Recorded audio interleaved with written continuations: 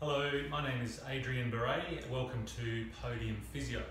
Today I'm going to talk to you about hand pins and needles, numbness and pain, which is a common problem amongst cyclists. There are two main nerves that are likely to be involved. One is the ulnar nerve and the second one is the median nerve. So where are these nerves?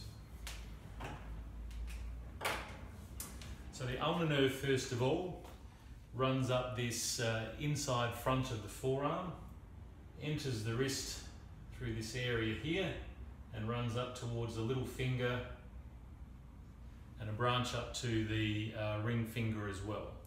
This area here is called Guillen's Canal, and that is where the ulnar nerve is most susceptible.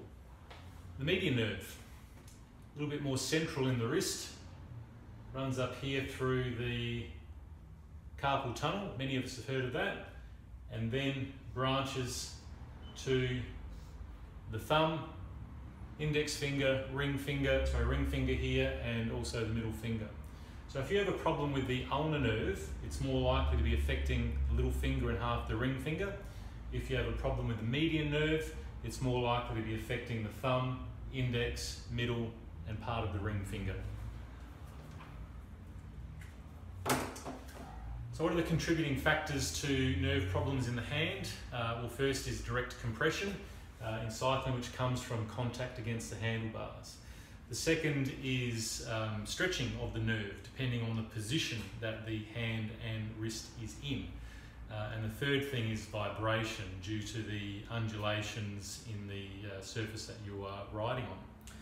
So if we think about the ulnar nerve, first of all, that is going to be most vulnerable when you are in the drops, because that is where the hand is more upright rather than flat, and you can see how there's going to be closer contact between that ulnar nerve and the bar.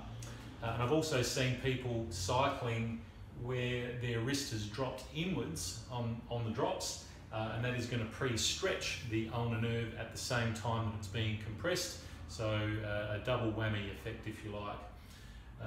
The median nerve, on the other hand, is more likely to be compressed when you are on the hoods.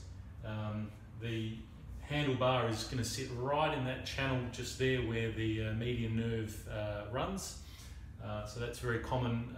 It's commonly where you will have the median nerve problem, but also if you are riding with your hand on the tops.